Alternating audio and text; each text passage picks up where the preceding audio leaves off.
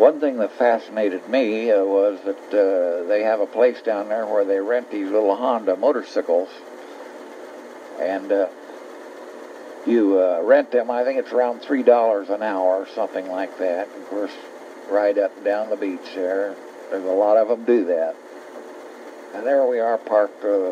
I'm standing with my back to the ocean there, to the beach, and taking a picture over there where we were parked.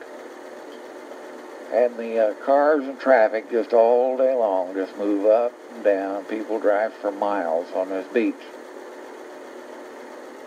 It's really a delightful place to be. This is a Jellystone Park where we had stayed.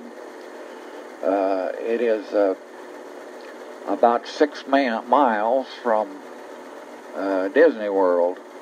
I think it was around something like $9 a night there, 7 or 8 or 9, long in there somewhere. This is a motorhome parked out at the side.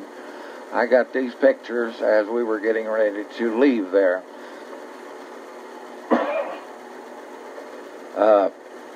On the way home, I give Dolores my camera and ask her to go to the back window of her motorhome and take a picture of us following them to get the front picture of ours following along behind them. And, of course, if you've ever ridden in a motorhome, you know in the back end of it, it's quite bouncy. You bounce around quite a bit. You're in back of the back wheels. Of course, and inside it does jolt around quite a bit.